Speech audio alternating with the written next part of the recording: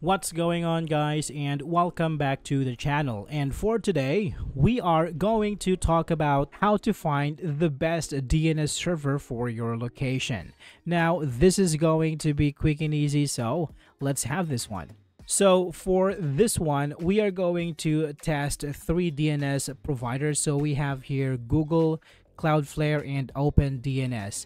And the result of this test will depend on your location. So for this video, I am testing these DNS according to my location.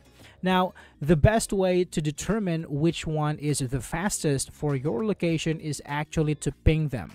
So to do that, go to your search and just type CMD and click on open. Now this is going to open up your command prompt. Now from here, just type the word ping, that's PING, and then space, and from here just input the DNS address. So here, let's start with Google. So for Google, it is 8.8.8. So let's copy this one and just paste it here. So let's hit enter. And here we see that the response time is 23 milliseconds. All right, so let's do another ping. And this time, let's do Cloudflare. So Cloudflare is 1.1.1.1. Okay, and let's hit enter. And here we can see that the response time is 63 milliseconds. Now let's look at OpenDNS. So let's type ping and space.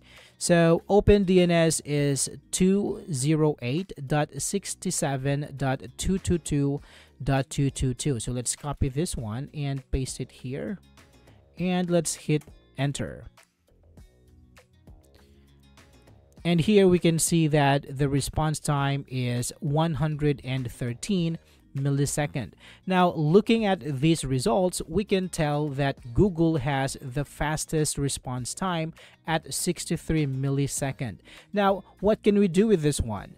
So the next step is to open your network settings. So just type here in your search box, network connection. So let's open this one. And right click on your connection. In this case, mine is this one, Ethernet 2.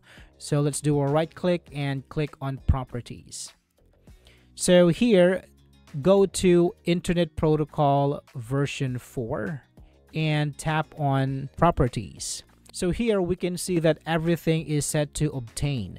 So here in this part, let's choose use the following DNS server address.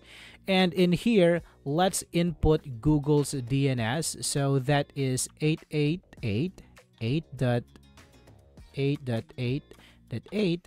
And alternate DNS server, this is going to be 8.8.4.4. So we have 8.8.4.4 and click on OK. And close this one and you should be good to go. All right, so that's it for this video, guys. I hope this is helpful for you. Thank you so much for watching and I will see you on the next one.